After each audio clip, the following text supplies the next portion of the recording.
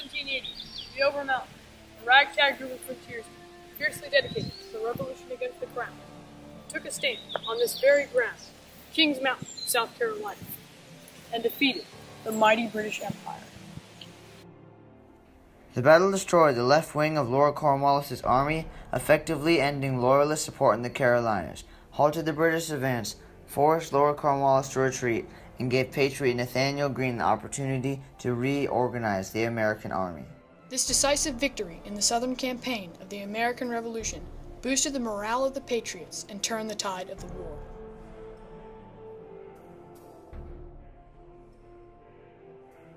After 5 grueling years of fighting against the British, Washington and his troops are losing the battle for American independence. They are outgunned, outmanned, and outnumbered. Washington is working with a third of the troops and resources promised by Congress. The dream of independence seemed to be slipping away. The Southern campaigns in the Revolutionary War did not receive as much attention as those in the North, but many of the battles were decisive. Perhaps they were underrated because the heroes were not officers of the Continental Army, but the natural leaders of the people. When France joined forces with the Patriot militia, the English shifted their focus away from the North and towards the Southern colonies. New efforts were demanded on part of the British government to subdue their rebellious subjects, and the Carolinas were targeted. Kings Mountain was definitely one of the more important battles. Without Kings Mountain, you never would have had a Cowpens, and then of course without Cowpens, you wouldn't have had a Guilford Courthouse. So we kind of stand as that stepping stone to the rest, to October of 1781, when Cornwallis surrenders the British Army in the South. The surrender of Charleston, the defeat of the American forces at Camden on the 16th of August, and of Sumter 2 days later, all added prestige to the royal cause, resulting in the complete subjugation of Georgia and South Carolina. The British believed the South is won. General Cornwallis had advanced as far as Charlottetown in North Carolina and was preparing to move his headquarters to Salisbury.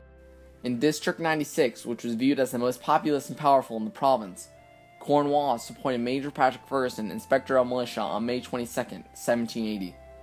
Ferguson was a brilliant professional soldier with a long record of service. No man in rank and years ever attained more military distinction in his day than Ferguson. He was regarded as the best rifle shot in the British Army, if not the best marksman living. In an interesting turn of events, Ferguson was once on patrol duty and engaged a member of the rebel troops, who paused, but then cantered away. It was none other than General George Washington, and Ferguson determined, "It was not pleasant to fire at the back of an unoffending individual." Major Ferguson was tasked to march the old Tryon County area, raise and organize loyalist units from the Tory population of the Carolina backcountry, and protect the left flank of Lord Cornwallis's main body at Charlotte, North Carolina. He managed in his efforts in the backcountry to raise almost 4,000 loyalist militia for the cause. He trained and equipped 1,000 of them in the summer of 1780, and then he had about 800 of them here at the Battle of Kings Mountain. In the same part of the country lived a group of people called the Overmountain Men, which refers to the fact that their settlements were west of or over the Appalachians, being the primary geographical boundary dividing the 13 American colonies from the western frontier. Without official permission and reward, these heroes of the frontier came together as brothers and neighbors and formed their volunteer army to protect their families and their country. There was no army standing between Cornwallis and his plans to march north and attack George Washington from the south with an army of Americans. Aware of this group, Major Ferguson sent a message to Isaac Shelby, one of the leaders of the Overmountain Men. If you do not desist your opposition to the British arms, I shall march this army over the mountains, hang your leaders, and lay waste your country with fire and sword.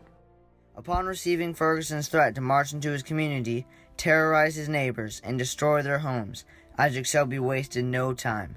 The militia leaders decided it would be best if they crossed the mountains on their own terms and defeated Ferguson on the east side of the mountains. Thus did Patrick Ferguson, the would-be hunter, become the hunted. The Overmountain Men joined forces with Patriot militiamen of North and South Carolina and Georgia. The leaders of the Overmountain Men called for a mustering of militia units on September 25th at Sycamore Shoals near the Watauga. The militiamen prepared to cross the mountains, committed in their pursuit of a man who had threatened to invade their homeland, Major Patrick Ferguson. At the Shoals, Reverend Samuel Doak delivered a passionate sermon. Brave men, you are not unacquainted with battle. Your hands have already been taught to war and your fingers to fight. Will you tarry now until the enemy carries fire and sword to your very doors? No, it shall not be. Go forth then to the aid of your brethren, the defense of your liberty, and the protection of your homes. On September 26th, the throng of 1,000 militiamen headed south from Sycamore Shoals. Most of the men were on horseback, but some walked. All the men were volunteers, none were paid. Each expected to serve for only a few weeks before returning to his home. This was not an army in the strictest sense of the word. For this last reason alone, the British military, the best army in the world, generally dismissed any threat from a fighting force composed of American volunteer militia. As Ferguson swept through the back country of South Carolina, he had great success in recruiting American colonists to join his army as loyalists. Ferguson was encamped atop Little King's Mountain, believing that the high ground afforded him a military advantage should the Patriot militia catch up to him. He was later reported as having declared, "He was on King's Mountain, that he was king of that mountain, and God Almighty could not drive him from it." His confidence in this strategy was soon to be tested.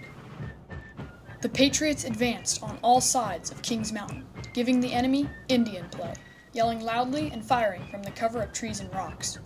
They progressed up the faces of the mountain, taking deadly aim with their hunting rifles and claiming victim after victim. On their third assault, the Patriots took the crest of King's Mountain. Ferguson, sensing defeat and knowing that he was about to be captured, rode in desperation toward the Patriot line, hoping to escape by fighting through it.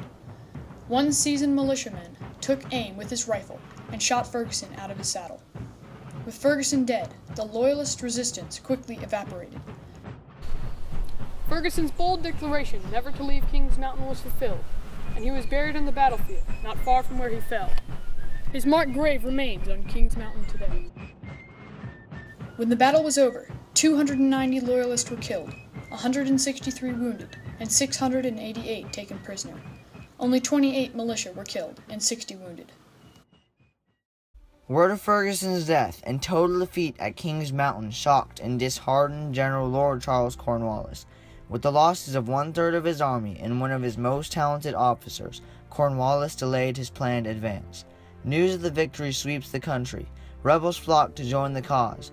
No longer could the British depend on the American Loyalists to flock eagerly to their standard.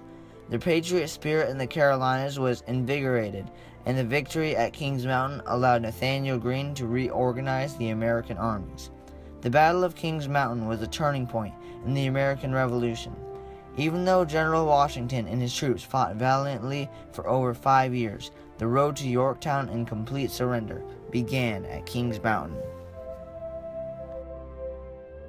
And so even though the American Revolution had been continuing for 5.5 years in pretty much of a stalemate, it was only 12 months and 12 days after the Battle of King's Mountain that Cornwallis ended up surrendering at Yorktown, and essentially at that point the American Revolution was over. On October 27, 1780, George Washington wrote the following of the battle. The General has the pleasure to congratulate the Army on an important advantage lately obtained in North Carolina.